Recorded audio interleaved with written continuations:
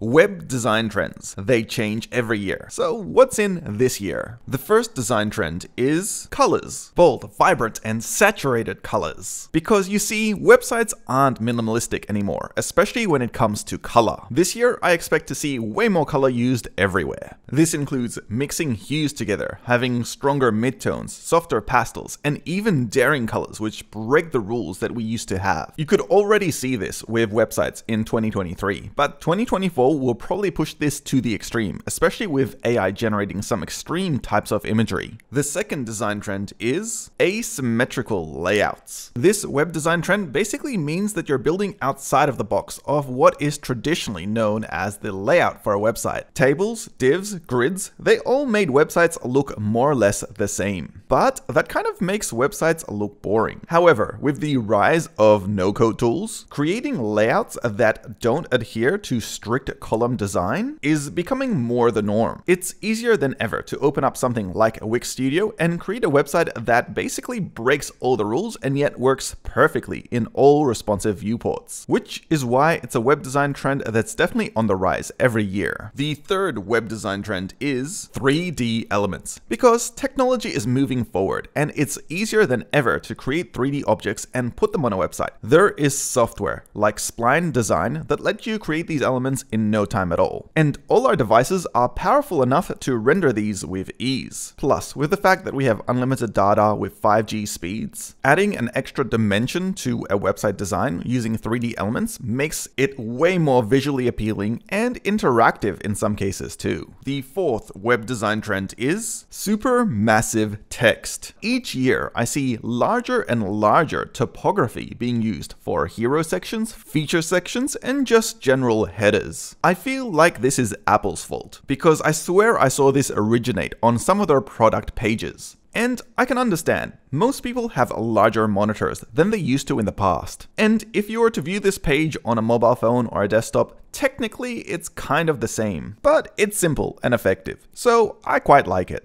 The fifth web design trend is custom illustrations. A few years ago, there was a cool website called Humans. They provided free illustrations of people, and they weren't the only one. There was also other websites out there like Undraw, which provided free SVG illustrations that you could even customize. While these websites became very popular, the trend for custom illustrations grew. This year, custom illustrations are going to be used more than ever, and they're not going to be generic ones generated by websites, but rather custom created ones, because it makes a website look more authentic with a bit of artistic flair. The sixth web design trend is micro animations. It's the art of making small things look lifelike and animated in subtle but interesting ways. This year, it's not enough just to have a button that's clickable that changes maybe a background. You need animation and flair, and you need to make it beautiful. Micro animations in websites makes it way more interesting when you do things like click the like button and subscribe button for this video. And personally, I always like the ones for e-commerce, where you have a button